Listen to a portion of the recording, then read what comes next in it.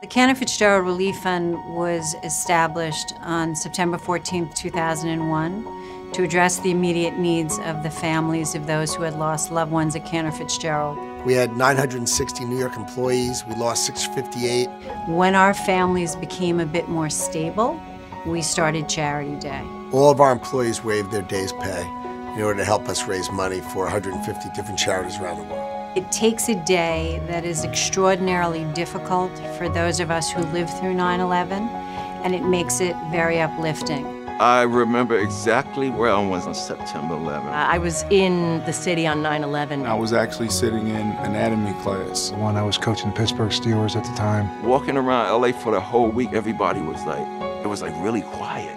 Cantor's done an unbelievable job of taking the worst possible day ever and then trying to make it into a positive. As a general rule on Charity Day, we raise about $12 million. To date, we've given away over $130 million.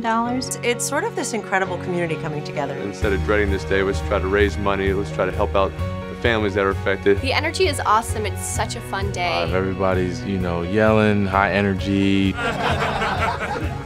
Yeah, make some calls. Okay, go live, PetSmart. You did 1.2.5. What?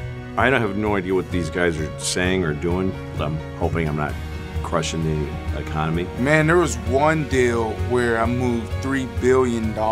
And I'm like looking at my trader like, what? 20 million? Are you sure? Are you sure?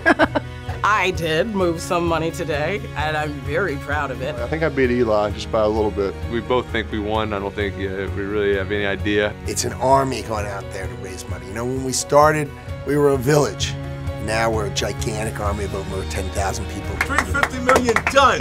You hear that? That's how we do it. I mean, you just feel good. You just walk away from this day knowing that you're really making a difference. As long as I can walk and talk, I'll be here to help. I get chill bumps when I see never forget.